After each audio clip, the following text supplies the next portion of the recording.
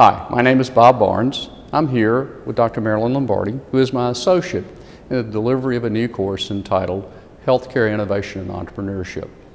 Unfortunately, when people hear the word innovation and entrepreneurship, they think of success as being defined with a new idea. Unfortunately, that's not the case. Success in innovation and entrepreneurship comes from a true understanding of the needs of those people that we serve. In this course, we will talk about a number of key topics. Stakeholder analysis will be one. Another will be market analysis and competitor analysis. We'll talk about the regulatory constraints and the reimbursement constraints that we face in delivering a new device, especially a healthcare device or solution to the marketplace.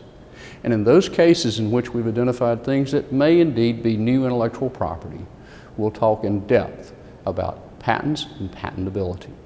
To tell you more, here's my associate, Dr. Lombardi. Hello.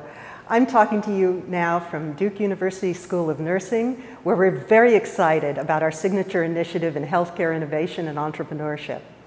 Now, if you're a healthcare professional working at the front lines of a complex system, you know you've encountered processes, services, procedures that just seem too costly or too inefficient, or worse yet, harmful to your patient. If you're one of those frontline workers, then this course is for you.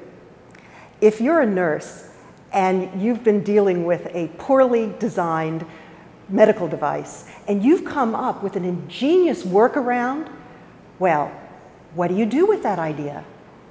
If you're one of those nurses, then this course is for you.